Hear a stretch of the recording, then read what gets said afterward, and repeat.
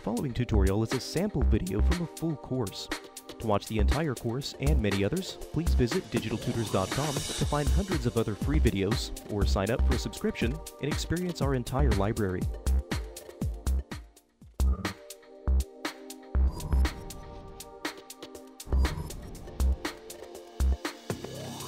In this lesson, we're going to learn what is Nuke, as well as when in the pipeline do we use Nuke and how do we open up Nuke scripts.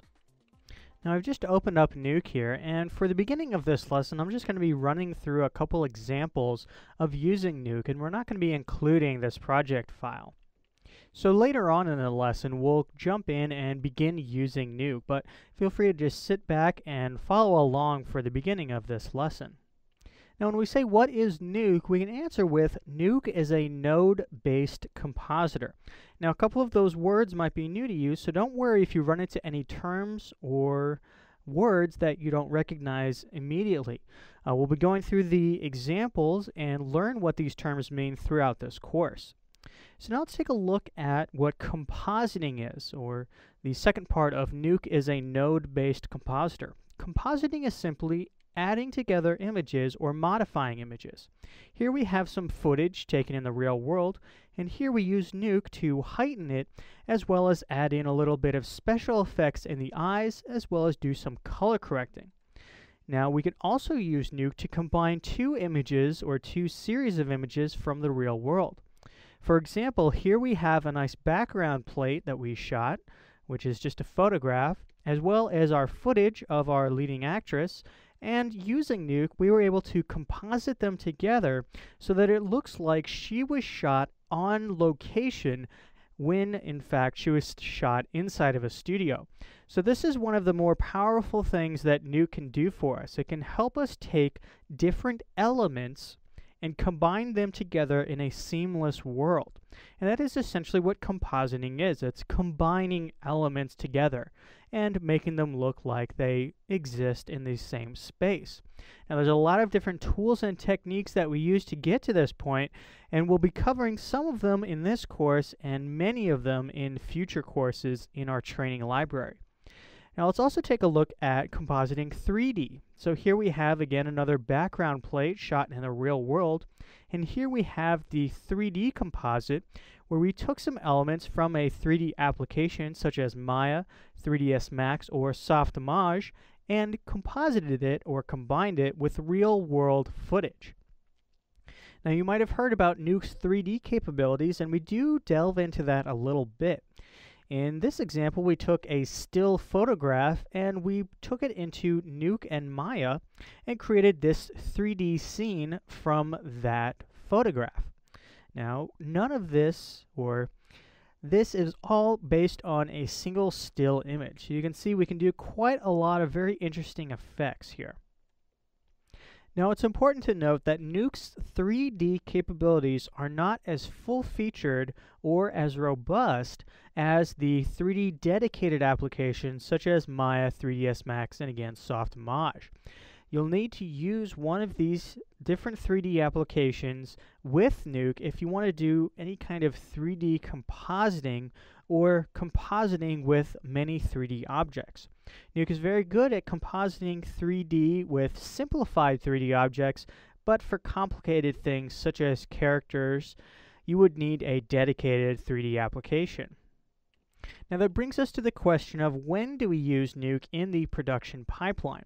So I'm going to jump over to our visual guide to the 3D pipeline, and that'll let us see a more visual example of a pipeline. So here we have an example of a 3D pipeline. Now at the beginning we start with things like storyboarding, layout, modeling, animating, environments, layout, rigging, rendering, etc. And compositing is almost always near the end of the pipeline. So after we have everything done in 3D and we have our images shot or rendered out of our sequence or out of our application, we would then bring all of those layers into our compositor and then render out or write out an image sequence of the finished shot. Now, compositing isn't always the last step in a pipeline. We sometimes have other steps after this, usually something like a colorist in a larger film pipeline, or an editor, again, in a larger film or television pipeline. So compositing isn't the last step, although it is getting to the almost end of the pipeline when we have our finished images. So now let's open up Nuke and take a look at how we can open up a Nuke script. Now, when I said we're going to be opening up a Nuke script, you might have gotten worried because usually scripts are referring to things like programming or code. Well, in the Nuke world, Nuke scripts simply refers to the project files or the scene files that we have inside of Nuke. So to open up a Nuke script, we can go up to File, Open, and that brings up our Script to Open dialog box. And what we've done here is I've just gone to our page, unzipped the project files into my C folder, and the project files have appeared here.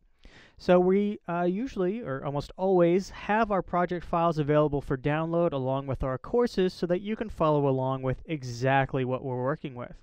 So let's open up our Nuke Scripts folder and open up this Nuke script, and Nuke scripts will have a .nk extension, so that's important if you're trying to identify what is a Nuke project file. It again has that .nk, and we can click Open, and Nuke will open up a new instance of the application.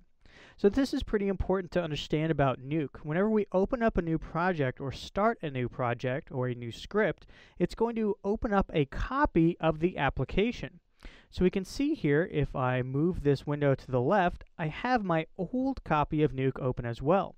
And we have to be careful sometimes because we can open up multiple copies of Nuke at the exact same time and cause us to run out of memory or other issues. So just remember that whenever you open up a new Nuke script or a new Nuke project, it sometimes opens up a new instance of the application. Okay, so now that we've got this script open, let's now jump to the next lesson and begin defining the word node and how it works inside of Nuke. So in this lesson, we learned what is Nuke, as well as when in the pipeline do we use Nuke, and finally we learned how to begin working inside of Nuke by opening up the Nuke project files, which are called Nuke scripts.